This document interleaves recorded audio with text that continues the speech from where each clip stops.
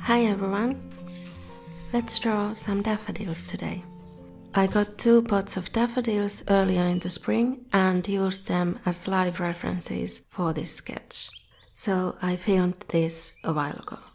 The flowers are long gone by now, but hopefully some of the bulbs will flower again next year. I'll talk you through this drawing so you can follow along or hopefully get some tips.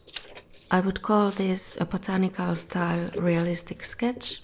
Not photorealistic, but also not that simplified. And with botanical, I mean that I'm not drawing the flowers in a vase or a flower pot or as part of a landscape, but rather just the flowers on their own and even a couple of flower bulbs so you can see the whole plant. I'll list and link below the art supplies I used, as well as this book that I think is very useful if you want to sketch or paint more flowers. It's the Flower Painter's Essential Handbook by Jill Bays. I found this years ago from the library and keep borrowing it again from time to time. It has tips on drawing and painting lots of different garden flowers and wildflowers as well. I started by sketching the outline of the first daffodils with a mechanical pencil. So they have the tube in the middle and 6 flower petals forming a circle around it.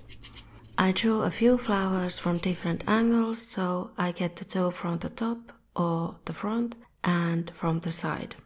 And some of the stem as well. I refined the sketch with a pencil by adding lines where the shadows are to get the texture of the petals.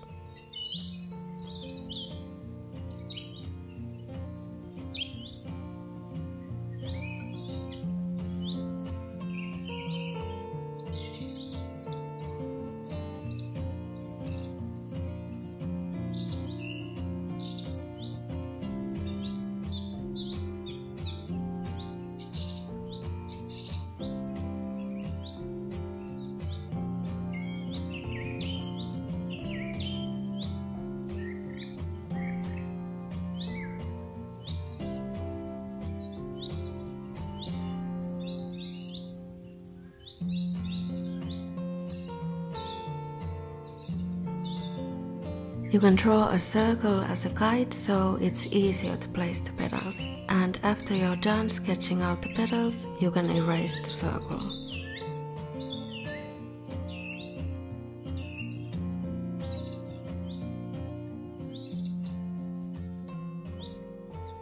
I also drew a couple of them with the flower bulbs and one with just the flower bud. I also drew some curved leaves around the stem and one bulb with just the leaves coming out of it before the stem and the flower come out. So basically I drew daffodils in different stages of flowering. I molded a kneaded eraser and used it to clean up the sketch. It's handy since you can mold it into a sharp point to erase thin lines for highlights, and it doesn't produce eraser dust since it's absorbing the graphite. But you can use a regular eraser as well.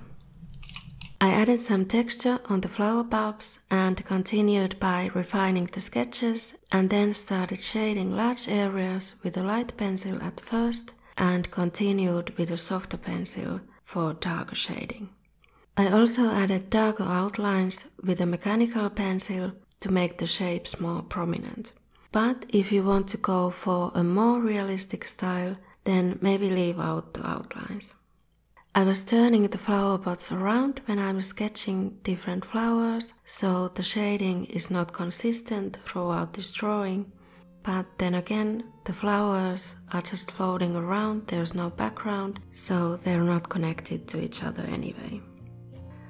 I think this type of drawing or study would work as a pattern design, and I might in fact make a repeating pattern out of this. If you want to make a repeat pattern of your art, then click on the video on the screen. Thanks for watching, bye!